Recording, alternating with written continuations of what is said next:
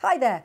Working in TV news means I have to care about how I look, and strangely, a well-groomed appearance means viewers can focus on what I'm saying rather than my image on TV, and that includes having nice teeth. Well, Dr. Nick Simon has been making sure my teeth are in tip-top condition for over 20 years, long before I was married and I had kids. Now he takes care of my whole family, and I'm proud to report none of my children has any fillings either.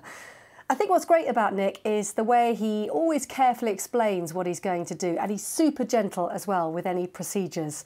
And it's not just that either. He always has his eye on the latest developments in dental technology, jetting off around the world to attend conferences on state-of-the-art dental procedures, both routine and cosmetic.